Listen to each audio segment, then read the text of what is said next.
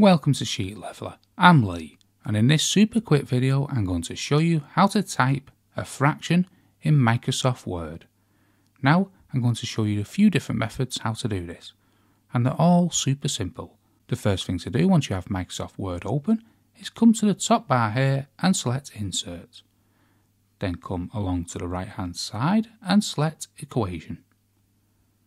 Now with the equation added, we can type 1/3, and when you press enter it'll be turned into a fraction like that.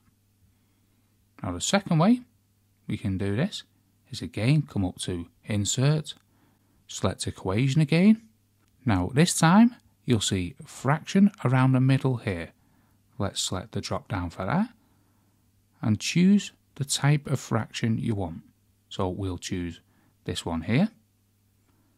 And then all you do is type in the first box. So let's say 1/3. And there is your fraction. Let's do that one more time. So it's Insert, add the equation, then fraction, choose the type of fraction. So we'll go with this one this time. And you can add multiple numbers at the top here like this.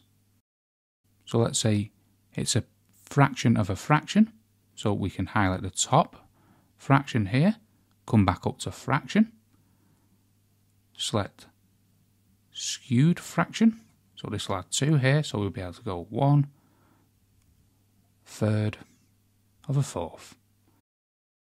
And also you can move these fractions around and even change the colour. So that's how to type fractions in Microsoft Word. Hope you found that video helpful. If you did, smash the like, smash the subscribe, and most of all, thanks ever so much for watching.